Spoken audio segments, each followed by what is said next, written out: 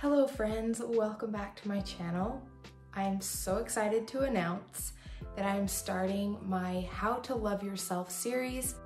So many of us want to love ourselves, but a lot of us have no idea what that looks like or how to do that. And I figured it'd be a perfect time for me to create a series of videos on how it is that I have practically and spiritually, emotionally, and mentally been able to love myself. And I wanted to put this into different steps on how it is that you guys can apply those things into your own life, because it really has transformed the way that I view myself, the way that I feel about myself. I feel a lot more self-confident. And just about 3 years ago, I struggled so much with my self-esteem, my self-confidence. I felt so insecure. Honestly, it was hard for me to even tell people what it is I wanted because I had no idea who I was.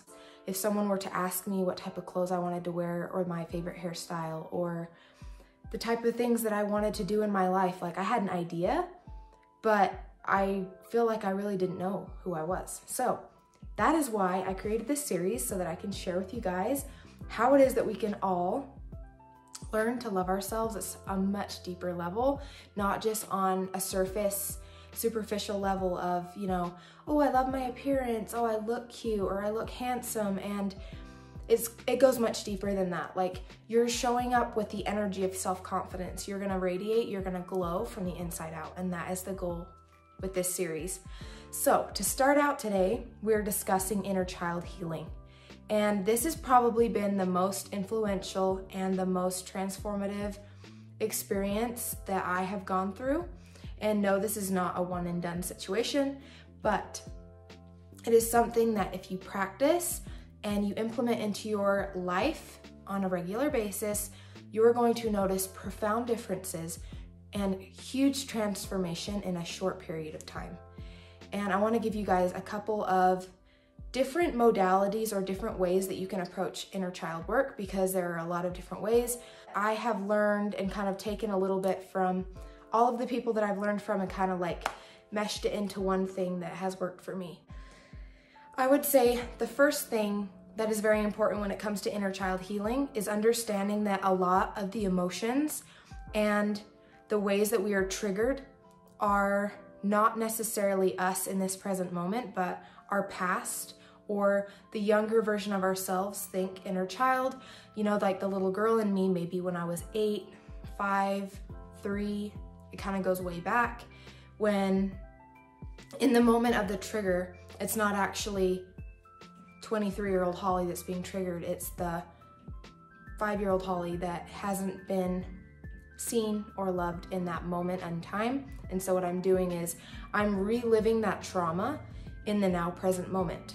And the power in this is that now that I am grown and that I have the awareness that I do, I'm able to heal, and I'm able to transmute that energy that Holly felt in the past that she was not able to fully experience because maybe it was too much for her at the time, that now I have the awareness and the capability to do that, so I'm able to heal that in the present moment.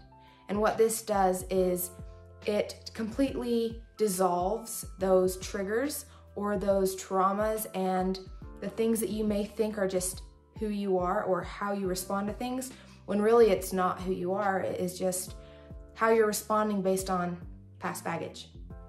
So inner child healing is one of the things that will truly transform your life in literally every single area. You're gonna feel more free, you're gonna feel more happy, you're gonna be more self-confident.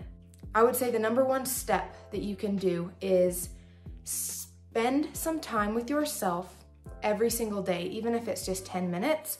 And what I want you to do is get a journal. Like, I'll show you guys mine right now.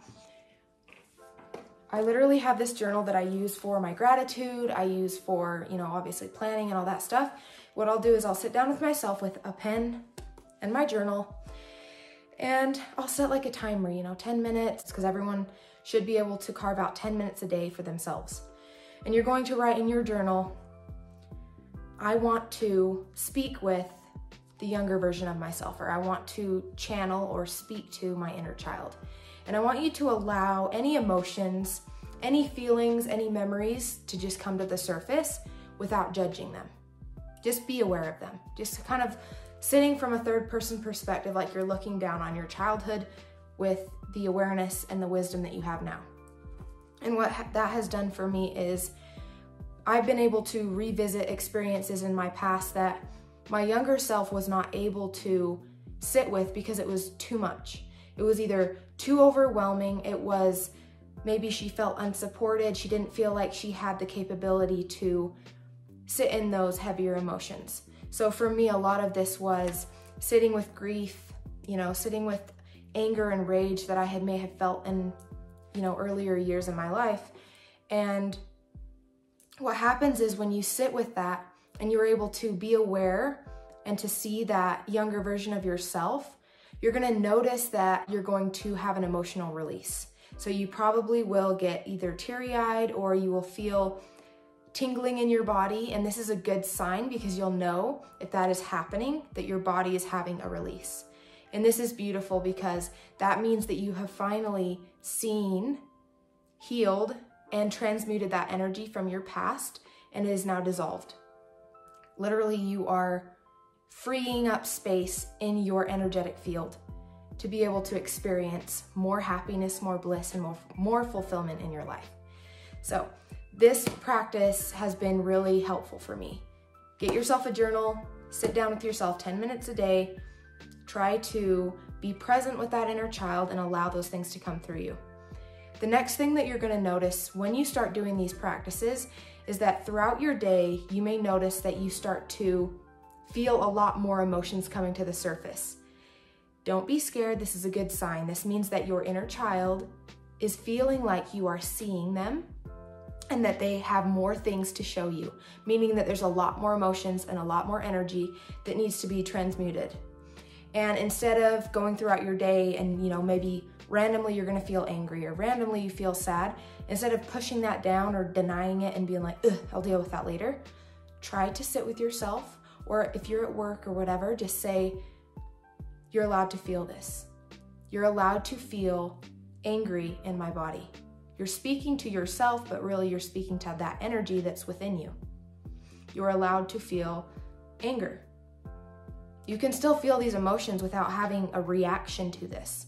This is gonna allow you to be anywhere in the world and not have to worry about having this instant reaction that most of us have. So you're learning how to respond instead of react. So sitting with yourself, telling yourself in the moment, whatever emotion you're feeling, that you are allowed to feel that. Make that energy feel safe to be felt in your body. Because what you're doing in that moment is you are parenting yourself in the way that you needed to be parented as a little kid. All of us want to be seen and heard and felt and understood as little kids. And what happens is in the present moment when we are constantly denying ourselves the time to see or feel these emotions, we are literally repeating those patterns that our parents ingrained into us. No shame, no judgment, but we're parenting ourselves like our parents parented us. And this is a huge eye-opening experience I had, and I actually learned this from another guy that I watch. He's a healer. His name's Kyle Cease. If you're interested in learning more about this stuff, you should definitely go subscribe to his channel because he teaches so much about how it is that we end up repeating patterns that our parents teach us because we see them as role models. We really don't have a choice. It's just, we learn those things and then we become aware of these things later in life. And hopefully at that point we have the awareness to change them and to become more of a loving person and be able to show up differently for our kids and for the generations to come. So yes, that would be the next thing. So journaling, writing things down, spending time with yourself, and then understanding that now that you've opened the door for your inner child to come through, to speak to you, to give you, to finally be able to see that part of yourself that you've probably been stuffing down for so long, understand that it's gonna take time for you to heal, to process through these emotions, and be patient with yourself. try to be as loving and compassionate as you can with that little kid inside of you that's just wanting you to see them, to love them. Like, this is what you wanted your entire life. All the people that you've been chasing, the things that you've been chasing in your life, thinking that those things will fulfill you, those were just ways to try and numb yourself from the deeper pain that you're feeling, which is childhood wounds. See yourself, love yourself, and then you're not gonna need other people to see you, to love you. You're not gonna need that in your life. The difference is, yes, it will be nice for people to love you, to support you, and to validate you, but you don't need it anymore because you're giving it to yourself. And that is so awesome and so profound because you're freeing up your energy once again. You're becoming less desperate. You're a much more balanced human being, and people are gonna feel that. They're gonna feel your energy is different. They're going to feel that you are much more present. And that is how you love yourself. That is how you become someone who radiates light from the inside out. And those are probably the main two things when it comes to inner child healing that I wanted to share with you guys today. If you guys want more information about this, obviously I can go more in depth on this topic. And these are also things that I help people with in my one-on-one coaching that I've been speaking to you guys about. I have a lot of ways to help you process through these emotions, especially if you're needing support, because you are going to notice as you do this work that sometimes it may feel overwhelming at times, and it may feel like too much for you to process. And that is when you need to get the help, to be able to step out and have the courage to ask for help from either a loved one, a therapist, and that's what I'm here for, because I've gone through those things and I'm able to now help other people go through similar experiences and go through and hold a space for people to feel their emotions, to feel like finally they can get through it, and someone who feels safe and who's not going to judge them for whatever it is they're going through. If you guys are interested in doing a session with me, the information will be in the description box below. And of course, if you like the video, give me a thumbs up. It really does support my channel. Subscribe and hit the bell because there are more videos to come. If you hit the bell notification, it will notify you for future videos. I'm posting about twice a week right now. And that's all I have for today. Thank you guys for watching, and I'll see you guys in my next one. Bye.